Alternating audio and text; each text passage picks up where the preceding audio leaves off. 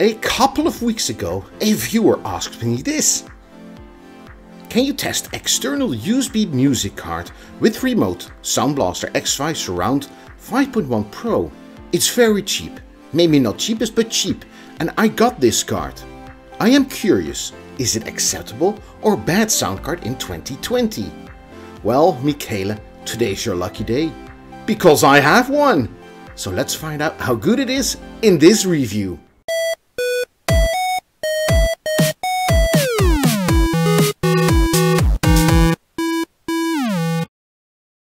Now I think that Mikele made a bit of an error there because it's 2021 and isn't 2020 anymore.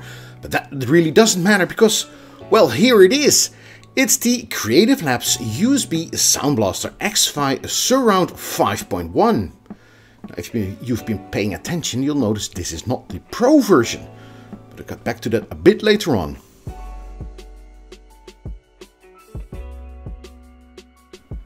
Now this product is aimed at the entry level, at the laptop market of users. It isn't aimed at the mainstream users.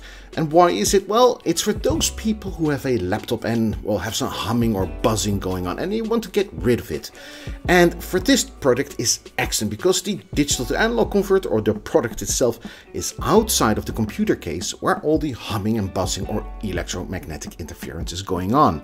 So if you're in the Teams meeting or a Zoom meeting or whatever conference call meeting you're in, this may be a really good option to get rid of those annoying humming and buzzing sounds.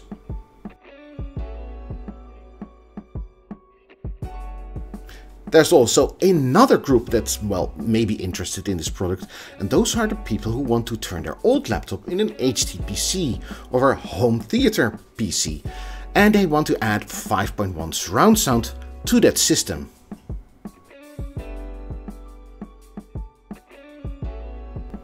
Now there are several versions of websites on the English, US and even Dutch version of the Creative website that, well, say something about this sound card. Some of them say it does support Dolby, some say it supports Dolby and DTS, some say they don't support anything. But it's all because of the drivers, and it seems like Creative don't have their own story straight. Because the Pro version does support Dolby and DTS, whereas the normal version, which is the version I have here, doesn't support Dolby or DTS. Now, for Dolby to work, you need to install the SBX software, which isn't available for the regular version. Now, how do you know if you have the right version or the Pro version? Well, you need to take a look at the hardware itself.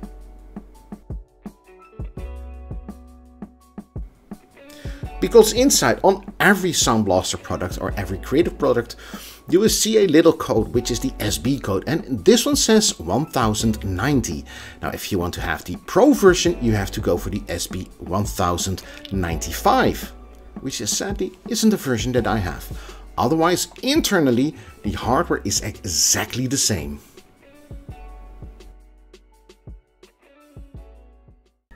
So what kind of hardware are we talking about? Well, inside you will find a Creative CA189, one of the lower class, lower end DSPs that Creative has on offer. The CA189 is, according to Creative themselves, a highly integrated, high performance system on a chip designed specifically for a range of lower end products. The CA189 is essentially a RISC processor, which is able to handle sound at 48, 96 and 190 kHz, and it can do this at 24 bits. The digital to analog converter used is the Cirrus Logic CS4361, which is 24 bits, and it can automatically detect the sampling rates up to 192 kHz.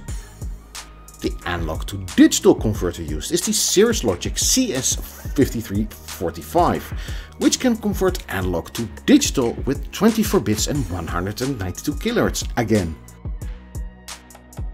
There are 4 TDA1308 Class AB stereo headphone drivers made by NXP or Philips.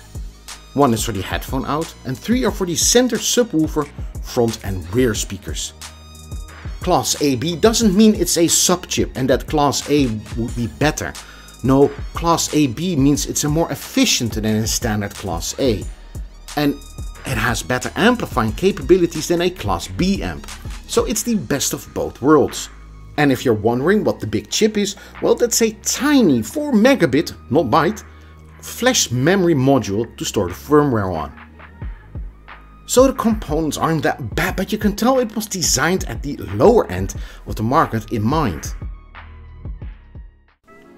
And this is what the driver interface looks like. It is very barren, very basic, but it gets the job done.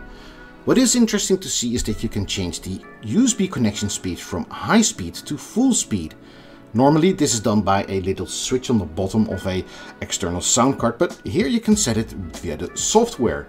Now, despite what the name says, high speed is a lot faster than full speed. So when you're using it, stay using it on high speed, because if you're going to put it at full speed, you won't be able to use 24 bits and 96 kilohertz. It will detect the speakers automatically. For instance, I now have the headphones enabled, but when you have everything attached, you can select the speakers that you would want.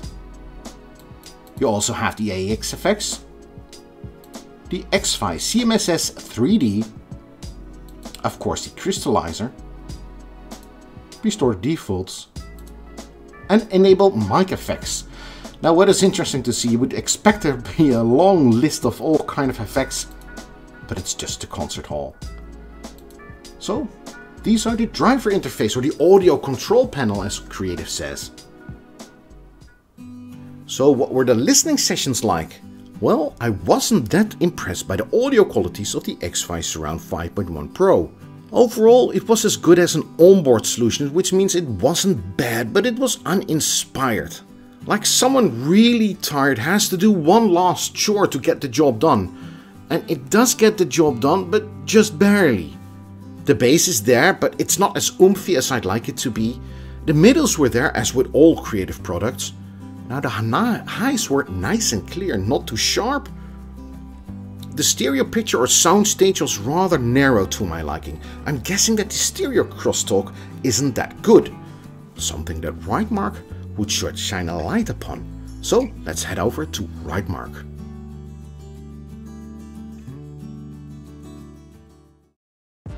The results Rightmark gave aren't that impressive. It gets an average with general performance.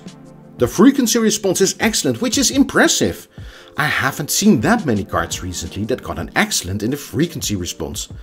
And Mikele, your feeling that it cuts out at 17 or 18 kilohertz isn't true, as you can see in this graph. But what did happen, I think, is that you forgot to set the card at 24 bits and 96 kilohertz. So if you switch to there, maybe that will improve the sound. But the rest of the scores are poor and average, which is a bit sad to see. Because the results from the headphone were so disappointing, I retested it, but this time with the output from the front speakers. Those results were a bit better. The noise level was slightly better, as was the dynamic range. There was a bit of distortion going on, and the stereo crosstalk was also a bit better. But since the results are so close, I really can't draw any conclusions from the difference. And now for my conclusion. Is the Creative Surround X-Fi 5.1 any good? Well, it gets the job done. That's the main theme of this sound card. It just gets the job done. I mean, the listening sessions were mediocre. It got the job done. The Rightmark results were, well, rather nice, average. The driver interface gets the job done. It is very barren, very basic, but it gets the job done. So would I advise it if you're going to use it with your high-end headset or your high-end 5.1 surround kit? No, this is not something you want to have. If you're going to use it for maybe say the HTPC with 5.1 surround, this may be an option. If you're going to use it for those pesky Zoom or Teams meetings where you want to have a bit better sound, or at least a humming and buzzing free sound, this may be an option. But not for the new price, because it was still being sold until June this year over here in the Netherlands for about 90 euros, which is way too expensive.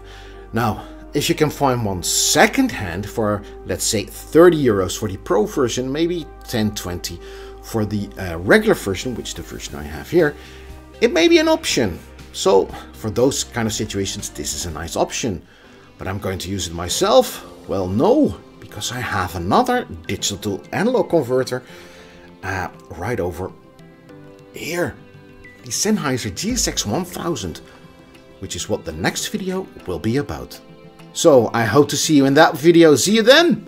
Bye bye.